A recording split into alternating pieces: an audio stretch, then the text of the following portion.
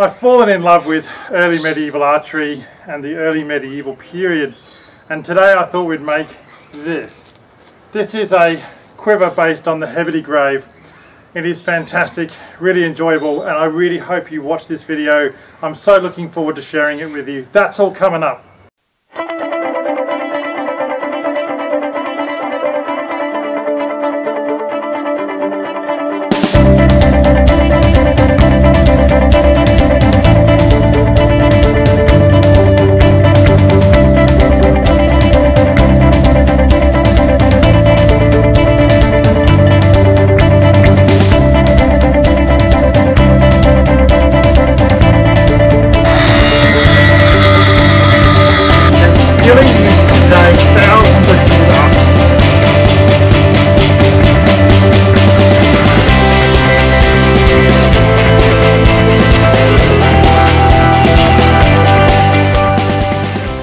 Rightio guys, so basically what happened was some friends and I were talking about early medieval archery equipment, having watched the Lars Anderson video some years ago.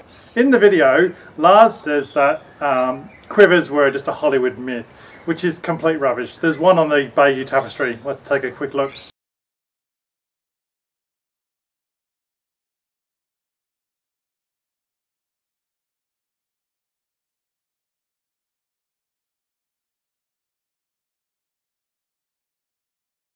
The question is, what's this guy using? So I decided to do some research, and we found a bunch of different quivers which were possible. One of which is an arrow bag, which we'll talk about in a few minutes, and the other one is a Hedeby type quiver. To be honest with you, I'd never heard of this quiver, so I was really quite excited to find it and to do my research on it. Unfortunately, I've had to do that all online because of the virus, but here we go. So what's the archaeological evidence for this quiver? Well, it's based on a grave find, and in it essentially there are components of which archaeologists have interpreted as being a minimum 2, possibly as many as 4 or 5 quivers of this type of nature, and they've developed a pattern based on that. We'll come back to that in a second. So this is an arrow bag. We mentioned that a couple of seconds ago. Essentially, this is made from coarse linen. It has a leather divider, or this one does, not all of them do. And basically you can wear this in a bunch of different ways, which makes it a very versatile item, and I really like these. I'll be making one in a couple of weeks' time. I really love the versatility of this and how well it can be worked. You can, for instance, close the collar up and help protect the arrows from the environment. And it also helps protect the feathers from damage during transit. I would imagine, and we have no evidence whatsoever to say how weapons and supplies like this, combat supplies, would have been moved by, for instance, the Saxons hundreds of miles in just a short period of time to face war with Harald Hardrada. I would imagine that wagon loads of these sorts of things would have been thrown onto the into convoys and moved from the fjords, moved from the Anglo-Saxon burhs to the site of the battle. I really love the versatility of this. You can sling it over your shoulder, you can wear it just over one shoulder, over two, you can tie it into the small of your back. It's just such a versatile item. When I'm using these, I'll take a whole bunch of them down to the range with me. I really love it, so I can just lean these up, and it's just really easy to use. I just love the flexibility of them. The whole point is that there's a whole bunch of different types of quivers that a person might use. For instance, I might use a back quiver in a closed environment. So a close environment such as you know, castles or urban areas, that kind of thing. Very good for defensive environments, and that way that I can move around my position without actually having to pick up loads of arrows. I do have a bunch that I can work with, and then I might, for instance, cache bunches of arrows around so that I can refill my quiver as I need to. A side quiver like this I personally find very useful when it comes to things like moving through the bush, as long as the vegetation is not over crazy, then I find this a really, really manageable way to work. And I think, drawing on my own personal military experience, if I come across someone who's running and doing something stupid and crazy, that person attracts my attention. Whereas if I see people who are just moving around, then you actually don't attract as much attention. And so if you can move deliberately with a sense of purpose between points of cover, then as an archer you can do devastating damage to your enemy and they'll never know you're even there. Righto, so based on the archaeological evidence, let's take a look at the pattern. Now, if we interpret the items that are found in the Hedeby Quiver, they look essentially something like this. You have a collar piece which looks like so. Again, I'm not drawing this to scale and I'm no kind of artist.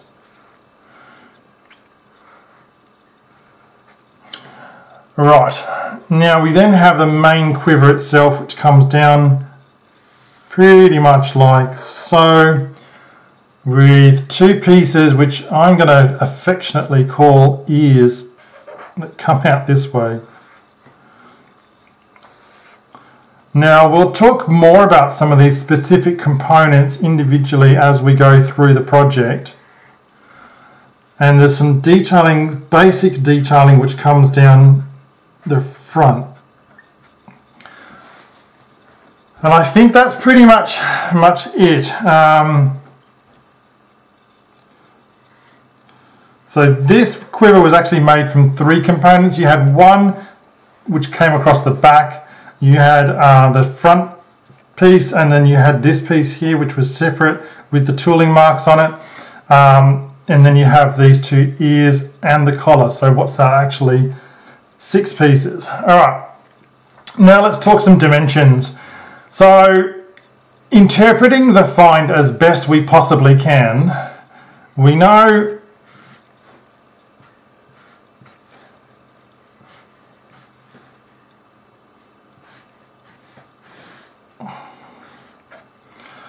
this dimension here to be 16 centimeters, this one to be 20, a total height of 61 centimeters and a diameter of 9 centimeters across the quiver itself.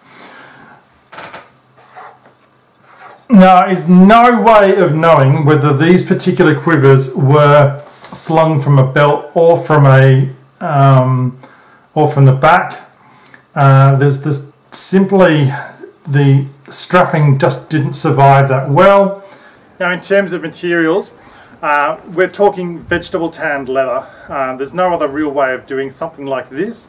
It would have to be vegetable tanned leather. Colours are an interesting topic. There is strong evidence throughout the whole medieval period people loved colour, and people could achieve colours such as the yellows with using marigold, greens through madder, blues through another plant called woad. There's so many different options and you can come out with some really striking and really quite bold colours. And we see colours being used in types of woodwork. We know about the famous Viking cart, for instance. That would have been red and black originally, and much of this sort of thing had bold colours because people used that to kind of tell everyone they were coming, especially people of notability or royalty. Perhaps they were wealthy, or perhaps they were a famous warrior. I want you to know who I am. I want you to be aware of who you're coming up against. So people may use bold colours in this kind of way to stand out. I think a quiver such as this may very well have been coloured, but there's no archaeological evidence for that. We can't prove that. But it's very plausible and it's very possible. And certainly the technologies existed at the time. In order to make something like this, we have to construct what's called a last. A last is basically a wooden device, I suppose, used to build things like shoes and I guess sort of hollow items, that kind of thing. Sorry, I'm not very technical on this particular subject, but it's really useful to do, and I'm making a whole bunch of these, so the last was quite credible to do. Any kind of woodworking project like this, you really do need the correct PPE on, that is personal protective equipment. That is glasses, a mask,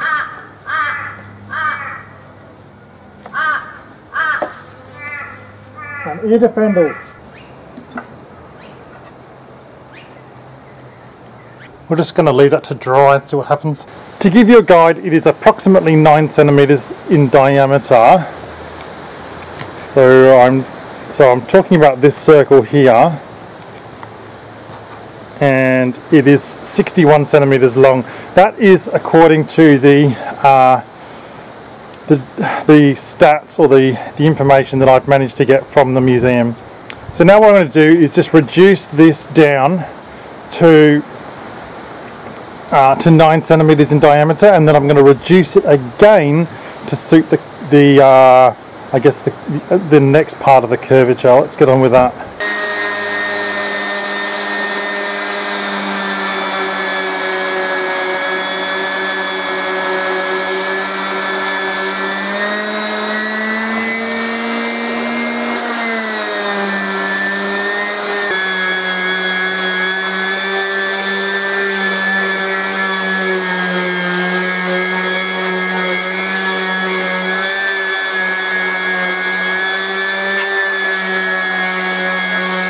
This is now the last, which is covered in just ordinary, what do you call it, masking tape.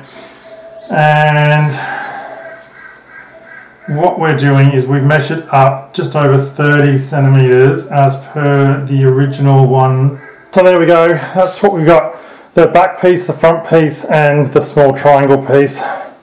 Now what I'm going to do is I'm going to transfer that onto leather, and we'll start cutting. Rightio, so a little bit of time has passed. However, I've had a lot of other stuff going on. The website is now up and running. We've got an Etsy store on the way. There's so much going on.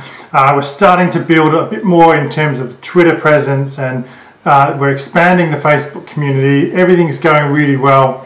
So unfortunately, I've had to park this project for a little bit, but now we're back, and we should be able to make some good progress over the next day or two.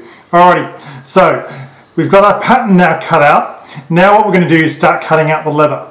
Rightio, so we've now transferred our pattern onto the leather. Now we're just going to cut the leather down. One thing I'll just mention quickly is that I like to use a nice brand new sharp blade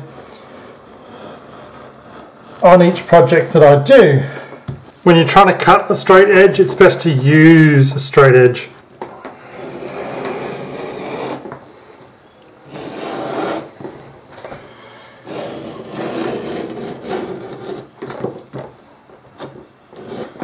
This process is called beveling. I like to bevel all my edges. It just gives you a much nicer, more professional look.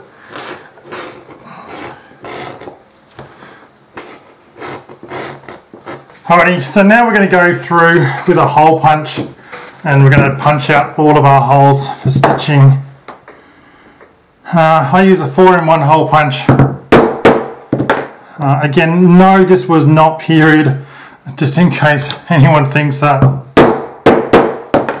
Again though, the stitches are an amazingly, they're close together, they're very consistent. So whoever did this was a very experienced leather worker and was able to create very, very, very professional results. And I simply say my hat off to them. I can't seem to get that sort of skill level, so I'm doing the best I can with what I have. Alrighty, so these are the pattern pieces we've now got cut out. We'll just quickly go through them. Obviously you've got the top here, which we're going to do some tooling on in a second. We have got the base, we have got, this is the piping that will go around the front piece, and that sits roughly there. And this is the rest of the top section. This is the piping that will go around the quiver itself, joining the front and rear sections. the next step we're going to do is the tooling. Okay, there's not very much tooling on this. Now the way I do my tooling is I just moisten the leather down. It's a pretty warm day here in Brisbane, Australia. You don't want it wet, but you want it more than damp, so to speak. And the idea is that the leather will take the pattern. Righto. Now on the actual original Hedeby quiver, the only tooling is just this little bit of indentation marks on the very front.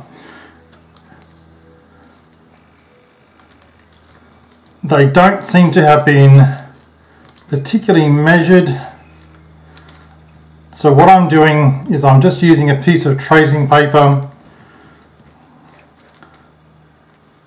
initially just to get my my markings down, and then I'm using a stylus, what's called a stylus, to transcribe those indentations onto the leather. Now, as I said, it's a bit of a warm day here in Brisbane, so it's a little bit of a feat, I guess, to just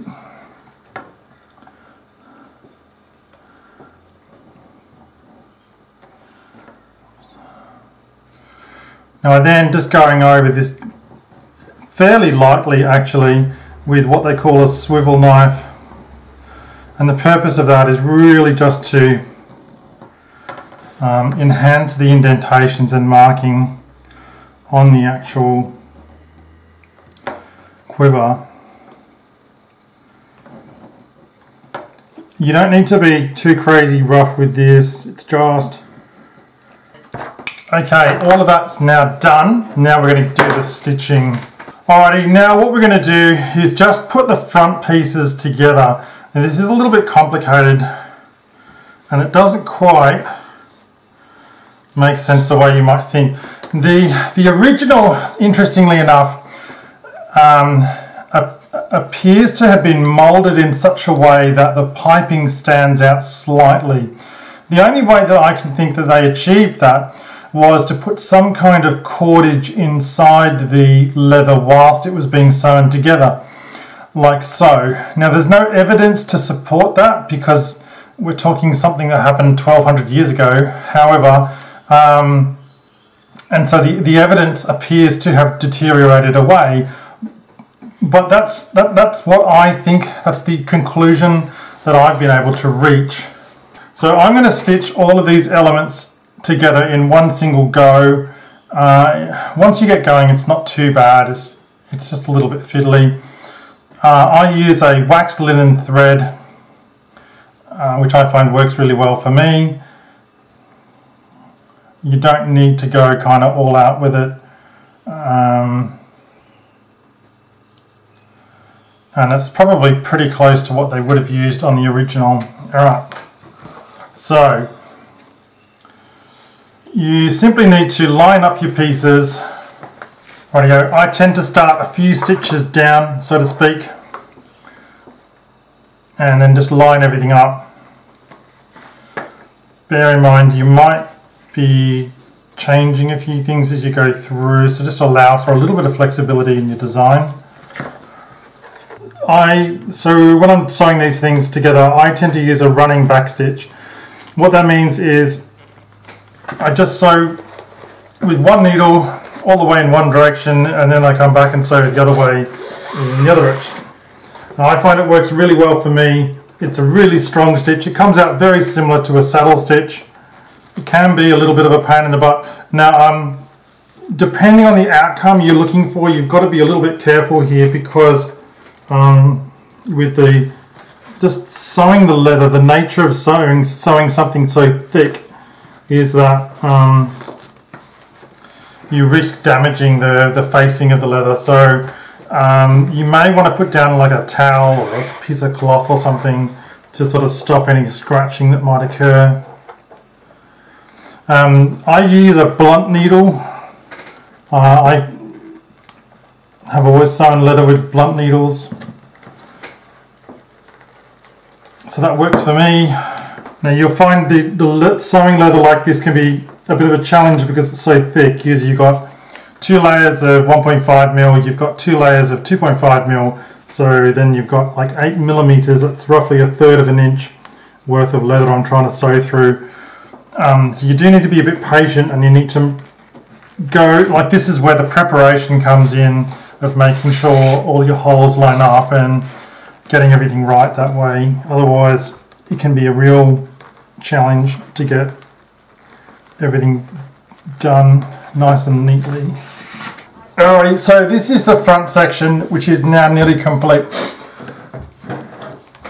So we have the piping here, and we have the front section we tooled earlier, and then you have the top all sewn together. It's come out really well, very happy with that.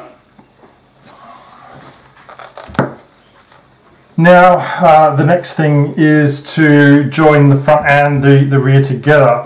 Just going to show you a couple of things very carefully, and you should be able to see as well how thick that is compared to like my finger. There's actually quite a lot of leather there. It's not so much the weight, it's really just the thickness. So having the holes pre-punched actually makes this whole thing so much easier and manageable and achievable.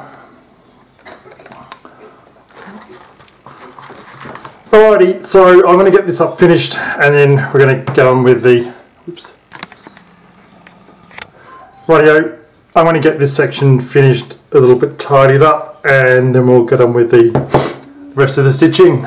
So the collar's a really interesting piece. The original has a really amazing kind of, or how it's been interpreted anyway, is the original has this really amazing piece of water-formed leather which has survived. At least one of the collars has survived in part. So to recreate that, at least as best as I possibly can, I've chosen to do it this way. Now, what I've done is I've glued onto an old piece of radiata pine just some dowel, and then I filled in the blanks with some putty. This should work. I'm really interested to see how this goes. Wet forming leather is an interesting process. You have to soak the leather. Now I've got a piece of, I'm using, I think it's 1.5mm leather, that's roughly speaking 5 ounce. What we're going to do is we've soaked it for around about 5 minutes. Now let's have a quick look, see how it's going. Right, so we have this piece of very wet, roughly speaking 5 ounce leather. Now I'm just going to clamp this in place. I understand the clamping process is going to, well, it achieves the aim, I guess, of holding the leather in place, but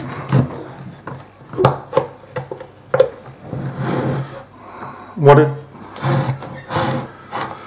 it doesn't do is, and you're just basically using the edges of your fingers, running along the sides of the dowel. You can use tooling, but you've got to be very careful, be very wary of things like fingernails, and you just slowly work your way around.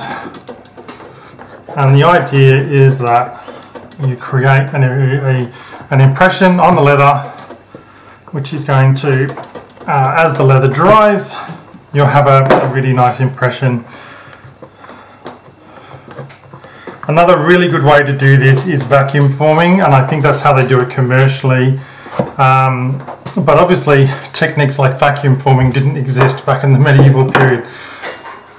I'm trying to do my very best to recreate what was there, or how this was likely to be produced. It's very, very difficult to know. The quality of workmanship is really quite amazing on the original. Therefore, you have to sort of wonder how it was achieved. Obviously by someone who's better at leather work than I am, but alrighty, so the moulding process is done. Now what I'm going to do is punch some holes down the side and stitch it together, and then dye it. Leave that to one side while it dries, and then we'll be dyeing the, I just do this very simple zigzag stitch. It's a 2 needle technique. I don't often sew with 2 needles. it's a little bit of an alien concept to me. I prefer to sew with a single needle. In this case I'm using a blunt needle, or blunt needles, with waxed linen thread, which I find works really great. Just be a little bit careful of fingernails and that kind of thing, because they can scar the leather. Otherwise it's a pretty simple technique. Doesn't take too long, and you come up with this fairly functional anyway X pattern for your stitching. I use this for sword scabbards and all that kind of thing. Alrighty, that's exactly what we're looking for. Nice butted edges, simple zigzag, X pattern stitch. When you come to the end, you just do a simple knot, cut off the excess. That goes in the bin. It's only worth like a couple of cents. And then I just use a lighter and just singe off the edges. Rightio, now we're just going to dye that. Rightio, when it comes to dyeing your project, I use a dye by a company called Maclace Leather. This is just really easy, super easy to apply.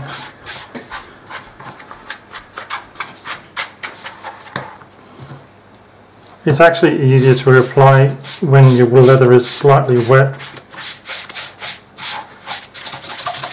and you don't get as many tide marks. You may want to do a couple of coats.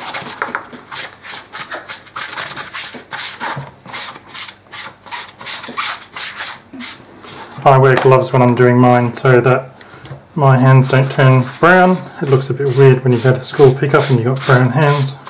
Right, I'm just going to leave that to dry now for the rest of the day. That's exactly where I was wanting to be today. There we go. So I'm choosing to use a light brown colour here. And I'm going to contrast this with a darker brown. I certainly think coloured pigments such as green and red would have been reserved very strictly for royalty, but they did exist. So for example, we know that the famous wooden cart was actually black and red, and there's some other items we know of that would have been. You may need to apply a couple of coats of dye just to get a good even finish. I'm going to use a product called Antique at this point, just as that dye just dries off. Now Antique finish, this is Finnegan's medium brown Antique finish. It comes on with a consistency something like Vegemite, so it's quite a thick pasty kind of stuff, and you just really rub it in. Don't go crazy with it. Probably a bit more than that.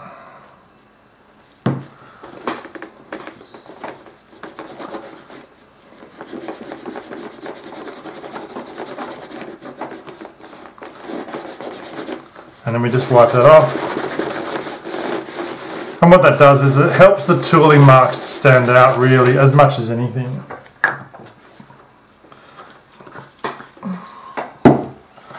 Righty-go. Now we're just going to use the dark brown. As I say, you shouldn't need crazy amounts.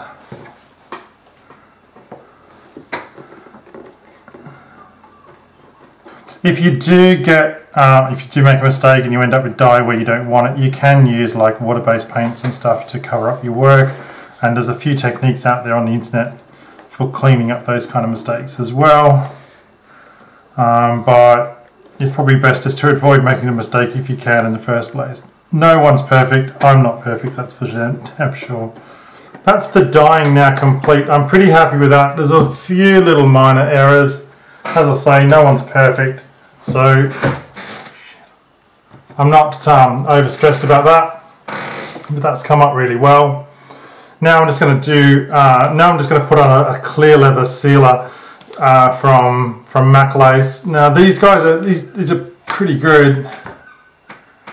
I really like the clear sealer. What it does is it helps protect the leatherwork from UV light and some of that kind of stuff. Bit of